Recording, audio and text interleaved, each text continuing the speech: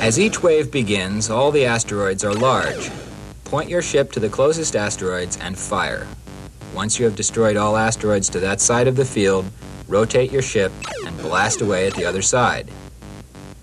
When a large asteroid is hit, it splits into a pair of medium rocks. Hit one of them and it turns into one small rock, which is very dangerous, as you can see. To avoid this kind of situation, try to destroy most of the resulting medium and small asteroids before splitting other large asteroids, because the smaller they are, the faster they gravitate towards your ship in the center of the screen. Therefore, fire at large and medium asteroids in bursts.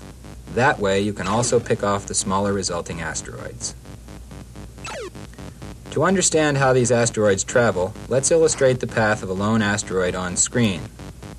See how it wraps around the screen in a spiral path? All asteroids have a similar orbital movement, but when so many are on screen, it's hard to perceive any pattern to them at all.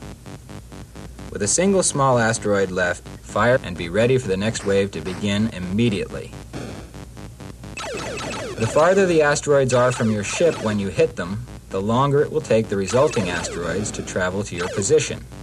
So, when there are plenty of targets near the edges of the screen, it is safe to fire wildly at them with bursts of laser fire, hoping to destroy the resulting cluster, or at least the majority of it, the next time it comes around the screen. Remember, our best advice is never to leave your position in the center of the screen unless absolutely necessary. Up to now, we've been playing this game without any of the three special functions, hyperspace, flip, and shields, and that's how we recommend you play. Hyperspace, in our opinion, is useless. When activated, hyperspace moves your ship to a random location on screen. As you can see in this example, it will often leave your ship in a worse position than it was before. Flip works a little better, but as you can see in this example, it is sometimes difficult to judge your position correctly. On the other hand, once you get used to flipping, it's a great way to show off. You can make your friends gasp by letting an asteroid sneak up on you from behind, then wipe it out with a quick maneuver like this. Shields is the most useful function.